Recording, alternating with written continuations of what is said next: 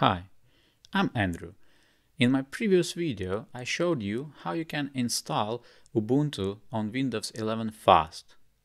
But sometimes you have to access your Linux file system from Windows 11. And in this video, I'm going to show you exactly that. If you like my videos and you want to see more content, please subscribe to my channel. So let's begin.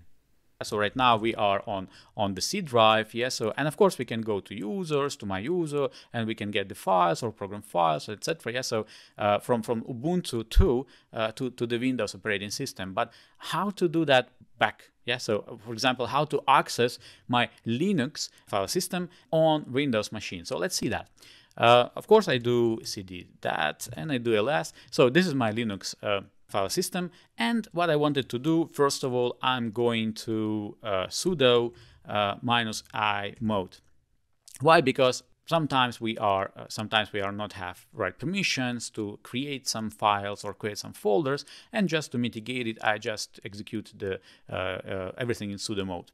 So what I can do now, I can do, for example, I will create a directory, cd ls mkdir. I want to create it here in the root, yeah. So mkdir, and then I say demo ls. So this is my demo folder. Where it is, it's over here, yeah. So barely not visible, but okay. So this is the demo. We can go to this particular folder ls. So the folder is completely empty, and we can create a file over there. So to do that, we do echo, and I say, for example, like created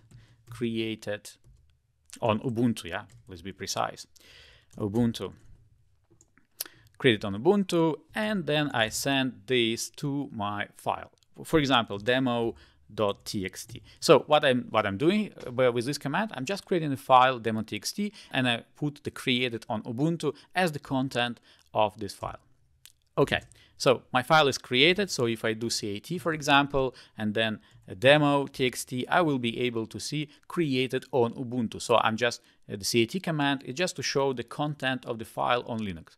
Created on Ubuntu, this is my content of the demo.txt file. Okay, but this is Linux, yeah? So it means that the files has some specific permissions. So if I do ls-l, for example, I can see that the only owner of this file had read-write permissions. Yeah, so everyone else, other users, has only the read-writes. So let's change that, because otherwise we will not be able to write this file on Windows.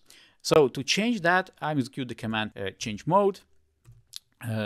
And then I say that I want to change some attributes for the other users. So O, it means that other users, equals RV. So we want to read and write. Yeah. So and what we want to read and write, of course, the file demo.txt. I'm entered.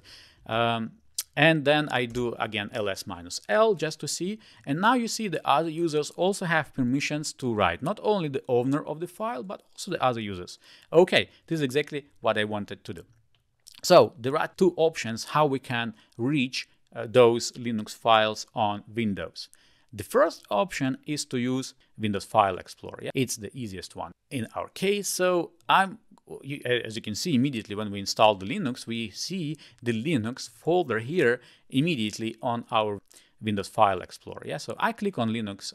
You see the distribution. Yeah, so because you might have multiple distributions installed, you are not limited to only one distribution. So I open it. As you can see, this is the operating system of my Linux. Yeah, so with the demo folder that I created. If I go to demo, I see the demo.txt file. Yeah, so which is the text document.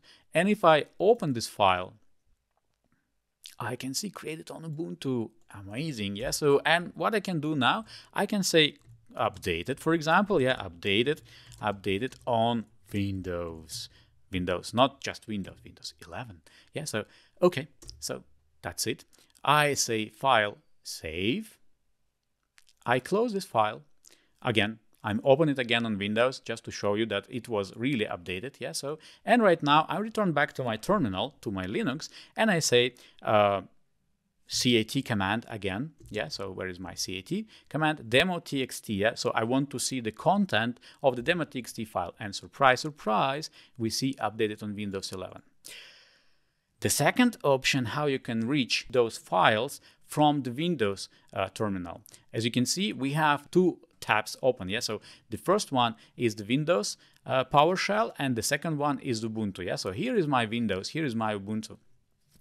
I can go to my Windows, and to be able to open, because I can't say, for example, cd Linux, yeah, so because there is no Linux, just the Windows File Explorer just simplify things for you. So to be able to open your location, we need to go to some specific place, yeah, and specific place it's Microsoft.PowerShell.core/file system 2 columns 2 slashes WSL.localhost/Ubuntu. So right now, so this is location of my Linux files, yeah. And then we say what distribution we want to use. In my case, it's Ubuntu -2204, if I'm not mistaken. I press enter. Okay, so we are there. And if we do ls, we see the file system from the Linux, yeah. And as you can see, my demo folder is over here. So I can do cd demo ls, and I see the demo txt file, which is also here. Yeah, so, and then what I can do also, I can see the content of this file, cat demo txt. And again, this is the content of this file. And of course, what I can also do, I can update this file from terminal, saying that I want to, for example, update in terminal. Update in terminal, and again, I send it to my demo.txt file. Enter. So right now, if I look at demo.txt, I have created on Ubuntu, updated on Windows 11, and then updated in terminal. So if I return back to Linux, I do the same command, cat demo, and again, I see that it's updated in terminal as well as on Windows 11. So that's actually it. Thank you very much for your attention. Thank you very much for your time, and see you in my next videos. Bye.